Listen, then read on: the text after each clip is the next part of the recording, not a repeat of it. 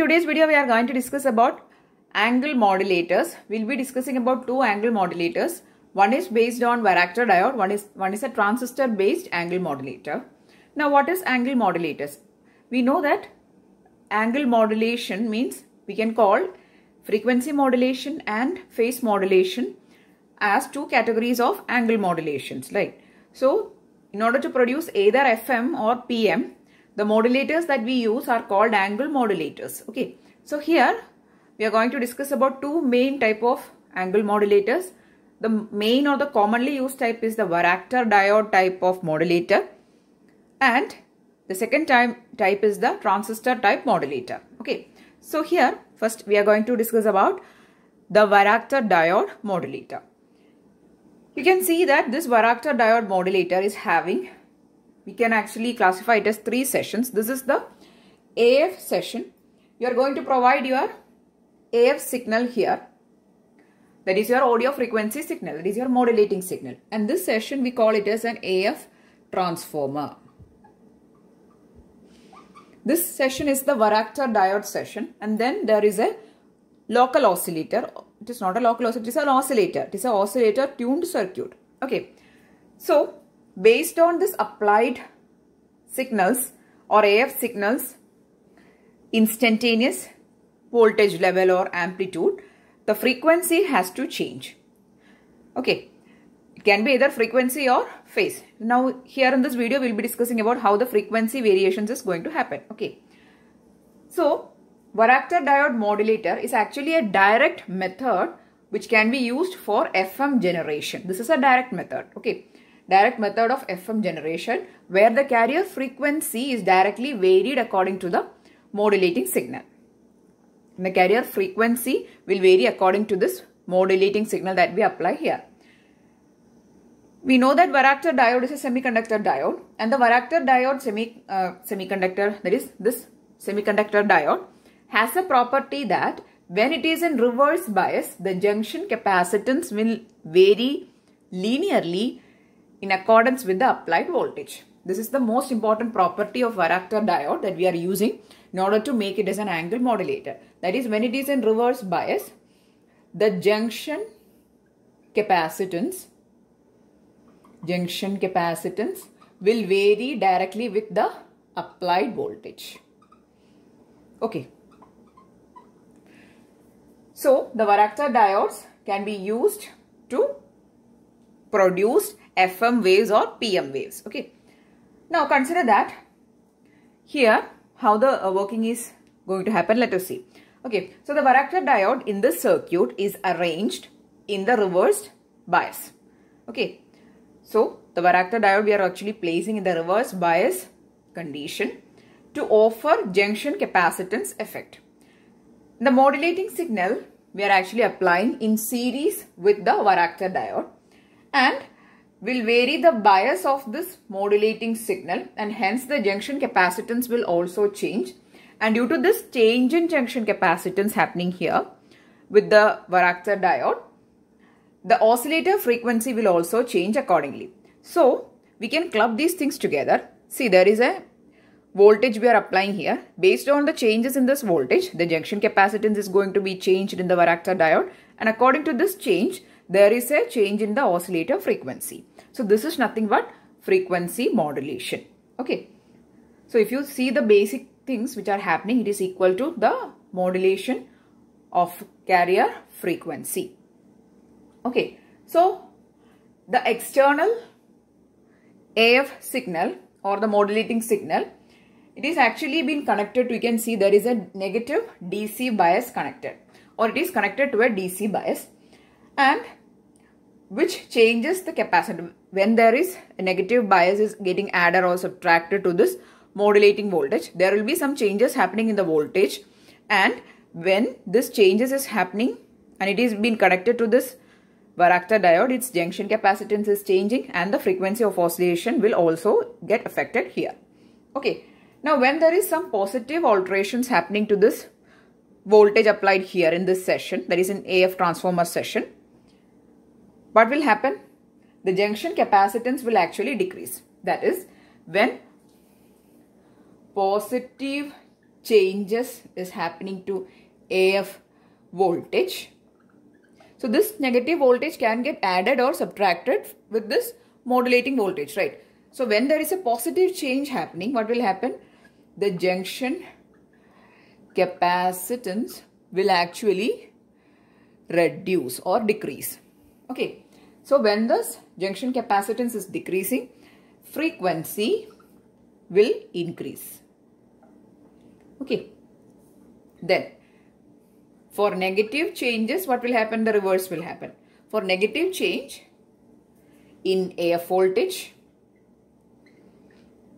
the junction capacitance is increased and frequency is reduced. Okay, so this is the variations happening. So the link is actually with the junction capacitance. Based on the increase and decrease in the junction capacitance, the frequency of this circuit will increase or decrease. Okay, so that is the thing which is happening here. Also, you can see that there is a RFC here, there is an inductor, and there is a CB, that is a capacitor. So this RFC and CB will act as a filter, and its purpose is to transmit only the AF variations to the Varactor diode. That is, whatever variations or there is increase or decrease is happening to the AF voltage, it will only transmit those variations and it will block the higher frequency RF voltage. Okay, so if some higher frequency voltages is coming, it will block that voltages. Okay, so that is a function of this filter. It is RFC and CB. Okay, so this is actually one of the widely accepted type of angle modulators. Actually, the working is very simple. Based on this AF variations, the capacitance is affected, and due to which the oscillator connected to this circuit or this diode will get affected. So this method is very simple and it is widely acceptable. Okay, now talking about Varactor diode based angle modulator is widely used because directly based on the AF signals voltage changes, the frequency is also getting changed, right? That is what we actually want in an FM. Based on the instantaneous change in the AF or the modulating signal, the frequency has to change. Okay, so that is how it is happening here. Now, one of the drawbacks of this diode modulator is that here the peak frequency deviations is actually very small in value, and hence it cannot be used for low, that is for higher end applications or higher index applications. We cannot use this type of modulators. It can be only used for low index applications. Okay, that is the frequency deviation values are actually very small values and it cannot be used for higher index applications. It is generally used in two-way mobile radio, that kind of applications. Okay, and also another important feature of Varactor diode, if you have seen the video of super heterodyne receiver, this Varactor diode is mainly used for automatic frequency control and tuning purpose. The main function of a Varactor diode is it can be used for tuning or having frequency selectivity. Okay, so this for generally for all frequency related applications we can use Varactor diode based on its property that when it is in reverse bias, its junction capacitance will actually get affected with the applied voltage. Okay, it is directly proportional to the applied voltage. So this property is being used for making it used in the tuning circuits. Okay, so that's all about the Varactor diode modulator. Next we are going to see about the transistor based angle modulator. Type of angle modulator that we are going to discuss is reactance modulator. So this reactance modulator can also be used for generation of FM waves. So here the device that we are going to use is a JFET. You can see that there is a JFET connected here, and there is a tank circuit or there is an oscillator tank circuit which is comprising of this L1 and C1. Okay, so this JFET will act as a variable reactance load to this LC tank circuit. So this is the LC tank circuit, and this JFET acts as a variable reactance load to this LC tank circuit. And you can see that the modulating signal or our information signal is being applied to this resistance R3. Okay, this resistance is R1, R3 and R4, which is the R4 is actually connected to VDD. These three resistors will provide the necessary bias for working of this JFET Q1. Okay. Now, the circuit drawn here is actually the equivalent circuit of the above reactance modulator. Now, let us see about how the equations are coming. Here, consider that there is no current being drawn to the input of JFET. Then we can write the voltage VG is equal to IG into R. When the current IG is not getting splitted to this branch, the total current will be flowing through the resistance R1, and this voltage, there is voltage in this terminal, or this particular voltage will be equal to VG, that is IG into R. And also we can write the current IG is equal to the voltage V by R minus J XC, where XC is the reactance of this capacitance. So we can write, if you substitute IG in this equation as V by R minus J XC, then you will get VG is equal to V by R minus J XC into R. Okay. Next, the drain current equation is drain current ID equal to GM into VG, where GM is the transconductance of the JFET into the voltage VG. So here you have to substitute the value of VG like this. That is, if you take this as equation number 1 and this is equation number 2, if you substitute the value of 1 in 2, you will be getting GM into V by R minus JXC into R. Next, we are going to take an impedance value, that is the impedance between drain and ground. We are going to call it as ZD, and that impedance is equal to voltage by current. We are taking the resistance or impedance between drain and ground. So it will be equal to the voltage by drain current.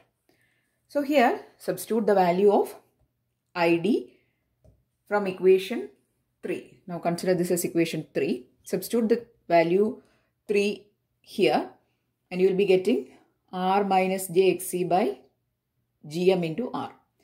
This simplified, you will be getting, just take 1 by GM outside, you will be getting 1 by GM into 1 minus JXC by R. Now this XC value, you can take it as 1 by 2 pi FM into C, where FM is the modulating signal frequency. So just substitute it here. And also just consider in this equation, let this be equation number 4.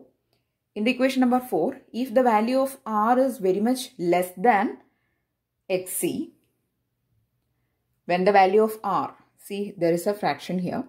So if the denominator is very much less than XC, then you can write, that is, we can rewrite this equation number 4 like this. ZD is equal to 1 by GM into minus JXC by R. This one term you can cancel. Okay. So here in this equation, that is, let this be equation number 5. In this equation number 5, just substitute the value of XC as the value written here. That is 1 by 2 pi FM into C. And you will be getting the final equation for the drain to ground impedance. Okay. Now, these are the equations. Now, let us see what is the working of the circuit. Here we are actually going to apply our modulating signal to the resistance R3. And when the modulating signal is applied, you can see that this resistance R3 is actually connected in between the gate to source terminals, in between those two terminals. So when the voltage is being applied to this R3 resistance, what will happen? The source, or that is the gate to source voltage, will be varied accordingly. And when this gate to source voltage, here you can see that the voltage we are taking as VG. Okay, so this voltage is actually getting affected. And when this VG is getting affected, the transconductance of the JFET will also get affected. And as a result, there will be a change in, you can see that in the equation for the impedance ZD, there is a GM term here. So when there is a change in GM or the transconductance, the value of this impedance ZD will also get affected. Okay. And a change in this impedance will affect the resonant frequency of the tank circuit connected to this reactance modulator, that is to this JFET circuit. And this frequency change is actually in proportion with the modulating signal. Okay, so that is the resonant frequency of the oscillator circuit will get affected by this change in ZD. Okay, so this is how the reactance modulator is actually working. So if you brief up the working of a reactance modulator, the modulating signal is actually applied to this resistance R3. When the modulating signal is passing through, that is where some changes happening in the modulating signal, the gate to source voltage is getting changed, that is VG, this voltage is getting changed. Due to the change in VG, GM is getting changed. See, there is a relation between GM and VG. So this GM will also get affected. Due to this change, the impedance ZD is also affected. And due to the change in ZD, the frequency of this tank circuit will change. So this frequency change is actually in proportion with the modulating signal.